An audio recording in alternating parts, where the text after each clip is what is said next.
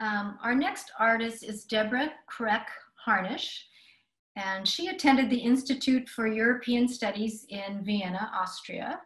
And she received her Bachelor of Arts in Environmental Science from Alfred University in New York. And she is a lifelong creative recycler. To quote her, trash, she believes, is simply a failure of imagination.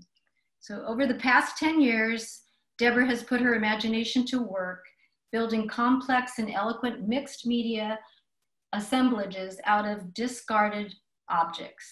So welcome, Debra. Hi, everyone. Thank you so much for being here tonight. Oh, it's great to be here. We were we've been talking about COVID-19 a little bit. You know, we're all there, all experiencing it together. Has it changed your artistic practice at all? You know, I feel like I'm supposed to say yes, it has. I mean, it's certainly changed my life. Yes. It's changed all of our life. But I think for me, it hasn't necessarily changed my practice that much. I still work in my studio. My studio is at home. I can still go any time of the day. I don't have to wear a mask. I guess because I'm a mixed media artist. Yeah, I mean these are the body parts of the things that I make. The thing that has changed my my artistic practice is the sourcing of materials. So it was difficult. People always ask me, where do you get your things? And the answer is thrift stores and estate sales. So during COVID, I started buying more on eBay. You know, I mean, so I can still get things, but it's just that it changed my stream of materials. Yes, yeah. Have you been successful with eBay, or? Yeah. And it's probably not quite as much fun as going and picking things up. It's not, but you get cool things. Look at this. This is can you see that that's a Curad bandage? Is it too shiny? Now that you say that, yes, yes. Okay, yeah, remember that from the 60s? My mommy put a Curad. So this is part, started the series during COVID, and it's called Healthcare Heroes. And I use Band-Aid tins to make my girls. Wow. And I named them after friends. I mean, on my website, you'll see I named them after friends who are in healthcare. So that, I guess, is the change, the one difference that COVID has made in the way I make art. Here's another one of my healthcare heroes. This is a vintage Band-Aid tin. And where did you find all of your Band-Aid tins? eBay. eBay, you did. Okay. Yeah. I mean, then it also happens that some people hear that I'm looking for some particular thing. And I was in my gallery the other day, and I told Archival is my gallery. I was talking to Dean Eath, and I said, geez, I started this Healthcare Heroes series, and I use Band-Aid boxes. She said, oh, I've got some for you. So that's what happens. She goes into her first aid kit and pulls out 5 Band-Aid boxes. So Band-Aid tins, so I've got some more girls coming up. So everybody listening tonight can maybe help keep you supplied with your. Well, it's so funny. I refer to them to my friends as body parts. They'll say, what are you doing today? I'm going to go look for body parts. And it's gotten so that people know what I'm looking for, and I'll come home and I'll see a bag of body parts on the table in my courtyard. Oh, good. So, do you always do girls? You keep referencing girls. Do you do boys? I just started doing boys, and I started doing, I'm going to do a bride and a groom. And so the tin for the groom is Jack Sprat. It's Jack Sprat Spice. So I thought, oh, that's good for a guy. Are you doing it for a couple? They're getting married, or you just decided to do a bride and groom? I'm thinking, man and woman getting married. Yeah. Yeah. So it's fun. Yeah. Is any of your art in a current exhibit anywhere, or are you showing any? Right now, no, I had a show at Archival Gallery. Oh, yes. On Fulton Boulevard? Yes. Yes. On Okay. Folsom. And I was there in July. And then again at Christmas, she's going to do a tree of my angels. She's going to have all these girls kind of on a white Christmas tree. Wow. And then I was on Good Day Sacramento yesterday. Oh, you were? I was interviewed. How did that go? How did that go? That was so much stinking fun. People have said, oh, did it go by fast? I said, yeah, I only talked for like a minute. And then I looked at the video and it was like 3.5 minutes. And it just like that. And it was over. So but, what was the conversation about? It was my Spice Girls, which is I take spice tins, vintage spice tins, and do the same kind of thing. And also I do, see, here's this very precious girl. You can see she's got a cute little purse, which is a necklace. Is she the one that's in the guide? No, actually the one that's in the guide sold. Oh, she did. So she was adorable. Wasn't she? Yeah.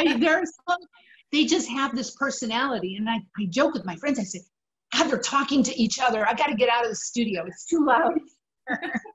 They just, they kind of tell me what they want. If they want a hat or do they want a crown? So anyway, I really am a healthy person. I'm just, okay, so that's part of your process. You let it evolve. You find, so maybe explain that to us a little bit. You are shopping on eBay now, not so much going out and searching, but you find, say, where you're doing your spice boxes now, but maybe you find one object that starts the whole process. And you just build from there. Okay. Let me show you something. Okay, good. Can you see the Statue of Liberty? Oh, yes, yes. Right here. If you look at her crown, her crown is made, now this is a whole other side of me. And her crown is made of toy bullets. My husband found a bandolier of bullets, toy bullets, and I just looked at them and I thought, that looks like the Statue of Liberty's crown. I could just see it, Yeah. And that's how it started. And I used gourds. I always use gourds for heads because no two are alike. Right. Just like humans, no two are alike. And I think it gives it character. And then, so from there, I started with that. And then I found pieces in the hunt. And finding the pieces takes a lot longer than actually building the piece because I look for very specific things and it's not something you can necessarily mail order. Right. Right. So what's the base of that of the Statue of Liberty? What does she stand? Oh, she's on picture frames. Oh. And she's wrapped in barbed wire because it's called Liberty's Despair. And this is a tart tin. This is a cache pot. This is a cache pot. This is a strainer. And then a couple of tart tins. Her arms are fig from my fig tree. And her flame her torch is a grater. It's from a meat grinder. Oh, wow. But then there's this side of me that does tutus. So I kind of have to balance the real serious stuff with the fun stuff. The fun stuff, yes. That was a great show, your tutu.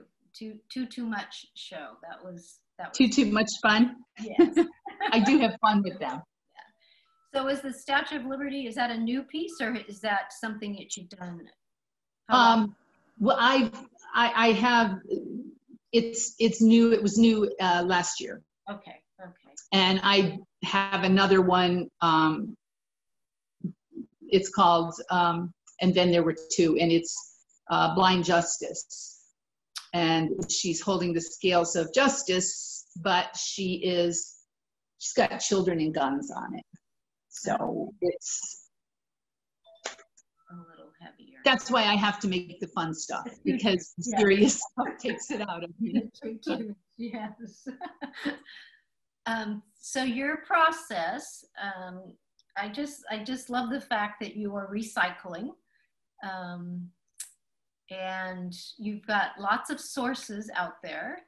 Not right now; it's a little harder right now with COVID, but and it's interesting that you say you are looking for, so you, when you're going to create, you are looking for specific pieces.